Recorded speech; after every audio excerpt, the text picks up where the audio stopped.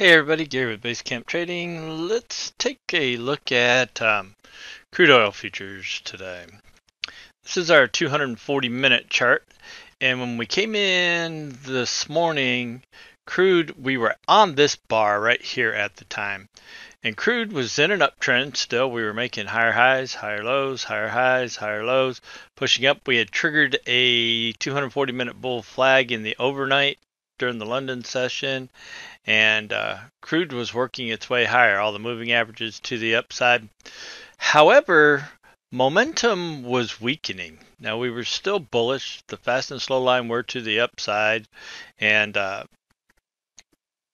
we were positive on our histograms. But you can see the difference in height on the histograms. See how much shorter these histograms are versus these. This is telling us we're running out of steam to the upside. However, the trend is up and the pattern is bullish, and we ended up making a pretty decent little push to the upside. We hit significantly overvalued, and then crude actually pulled back and kind of headed down the other way. But we did have some nice bullish action first thing this morning coming in, and then we got extended. This is what that looks like on our 30-minute chart.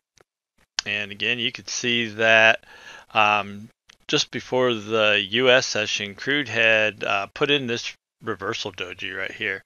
Came right down to the power line support, bounced off it, left a big bottoming tail, and closed as a reversal doji back to the upside.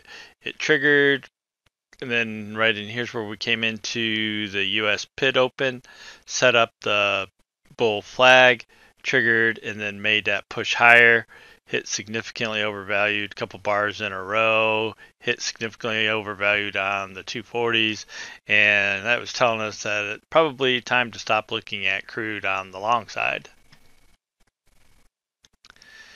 Here is what that looked like on our Renko chart this morning. And again, crude was bullish. We were making higher highs, higher lows, higher highs, higher low.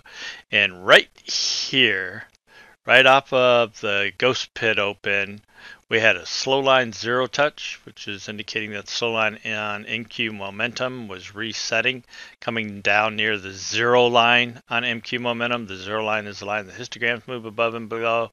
So we had a nice momentum reset, giving us room for momentum to accelerate our trade in the direction we wanted to go.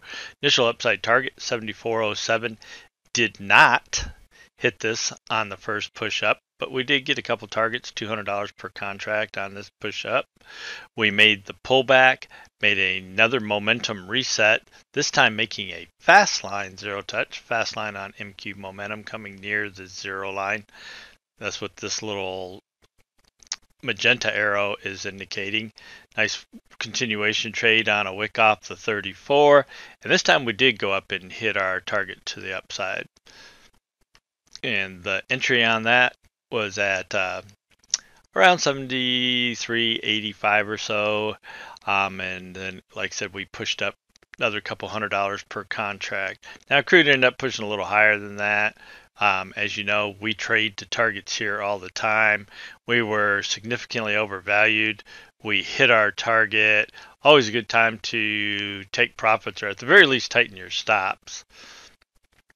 So couple really nice opportunities in crude this morning, being confirmed by our higher time frame charts.